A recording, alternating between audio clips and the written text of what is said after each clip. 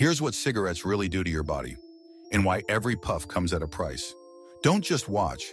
Be part of the journey. Like and subscribe. Each cigarette releases over 7,000 chemicals into your lungs, 69 of them known to cause cancer. You're inhaling arsenic, formaldehyde, benzene, and tar, a sticky substance that coats your lungs, destroying tissue over time. Nicotine?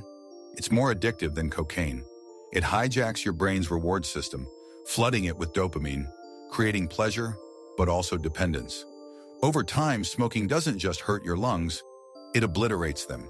From emphysema to chronic bronchitis, your airways collapse under the pressure.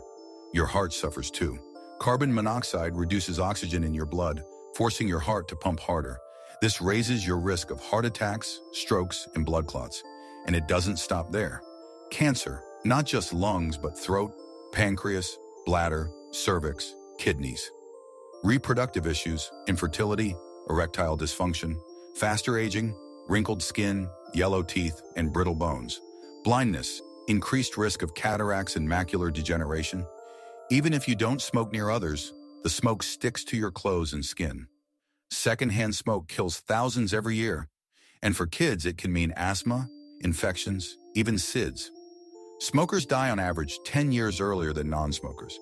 But here's the hope. Your body starts healing the moment you quit. Within weeks, your heart, lungs, and cells begin to recover.